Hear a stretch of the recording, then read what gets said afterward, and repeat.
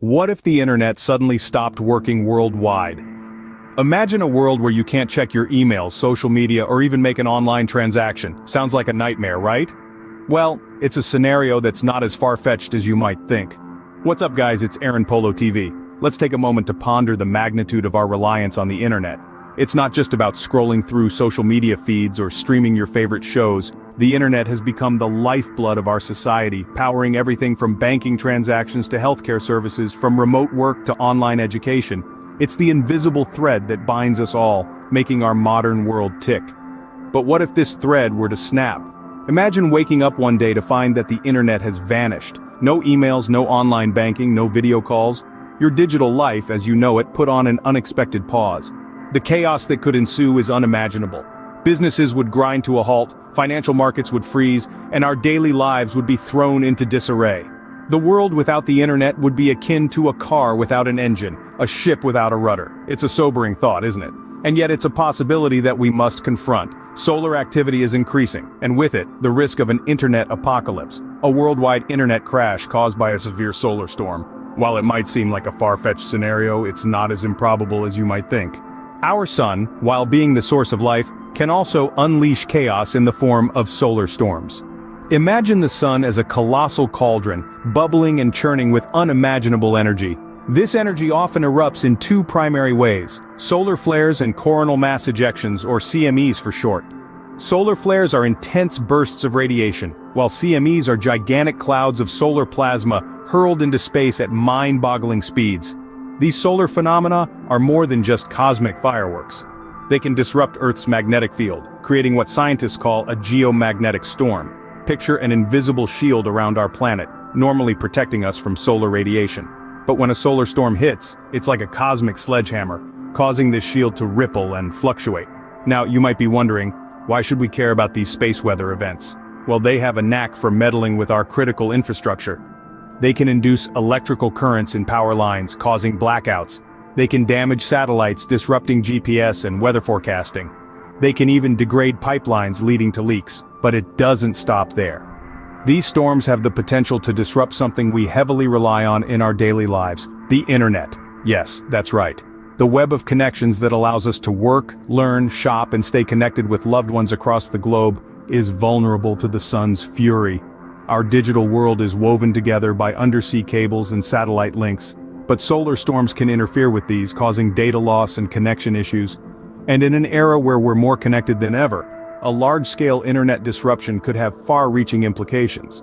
So, next time you're basking in the warm glow of the sun, remember that it holds the power to not only nourish life, but also to send us into a digital dark age.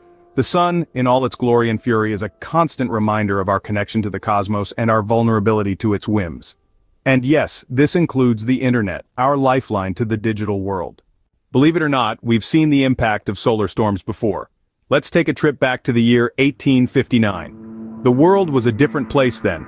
The telegraph system was the most advanced form of communication, a far cry from our modern internet. Yet, it was not immune to the sun's fury. This period witnessed an event known as the Carrington event, named after British astronomer Richard Carrington, who observed and reported on it. The Carrington event was a massive solar storm, an intense burst of radiation hurled directly at our planet from the sun. It was so powerful that it disrupted the Earth's magnetic field, causing telegraph systems across Europe and North America to fail. Telegraph operators reported sparks leaping from their equipment, some even suffering mild shocks.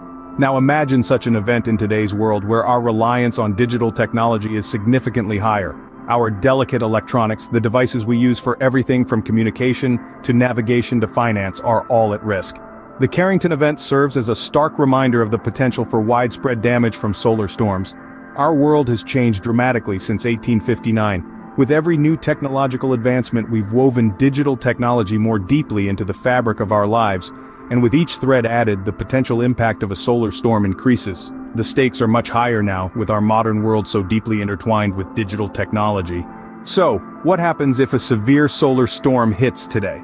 Just imagine, if you will, our world plunged into darkness. The internet, our most vital communication tool, is rendered useless. The stock markets freeze, airplanes are grounded, hospitals lose power, and the very fabric of our digital lives is torn asunder. This is not a dystopian movie plot. This is the potential reality of a severe solar storm striking Earth. The economic fallout of such a devastating event is staggering. Every day, we rely on the internet and digital infrastructure for banking, healthcare, education, and entertainment. A disruption of these services could cost the US economy between $10 to $20 billion daily. Yes, you heard that right. Up to $20 billion each day. But let's not stop there. The ripple effects would be global. Economies worldwide are intertwined in this digital age. A disruption in one part of the world could trigger a domino effect, leading to global financial chaos. Yet, despite these grim prospects, there is a glimmer of hope. Proactive measures can be taken to fortify our digital infrastructure against solar storms. These efforts, however, come with a price tag. The cost of implementing an early warning system, hardening the internet and securing our digital assets may seem high. But when compared to the potential economic disaster and social unrest a solar storm could cause, these preventive costs are a drop in the ocean. Investing in these protective measures is not just about safeguarding our digital lives, it's about preserving our way of life, our society, and ultimately, our future. It's about creating a world that is resilient and prepared for the challenges that lie ahead. So, when we weigh the costs, the choice becomes clear. The cost of prevention pales in comparison to the potential damage. Is there anything we can do to protect ourselves from this looming threat? Well, the good news is that we're not sitting idle. There are teams of scientists and engineers who are working tirelessly to understand and monitor the sun's activities. Led by the likes of Professor Peter Becker of George Mason University, these projects aim to develop an early warning system for solar superstorms. This system would provide us with precious time to take protective measures before a storm hits, potentially saving billions in damages and preventing significant disruptions. But this is just the immediate solution. The long-term game plan involves hardening the internet. This means making our digital infrastructure more resistant to the effects of solar storms. It's a challenge, no doubt, considering the delicate nature of our electronics and the sheer scale of our global networks. But it's a challenge we must face head-on.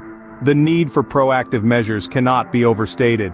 We can't wait for a storm to hit before we start thinking about how to deal with it. We have to start preparing now. And this preparation isn't just about technology. It's about policies, about creating economic incentives to encourage the hardening of our digital infrastructure. It's about education, about raising awareness of the threat and the steps we can take to mitigate it. And let's not forget, this is a global problem. It's not something one country or one company can solve alone. It calls for international collaboration. We need to share resources, knowledge, and expertise. We need to work together. Because at the end of the day, we're all in this together. The internet doesn't recognize national borders, and neither does the sun. The threat of an internet apocalypse is real, but with awareness, preparation, and global cooperation, we can fortify our digital infrastructure and weather any storm the sun throws our way.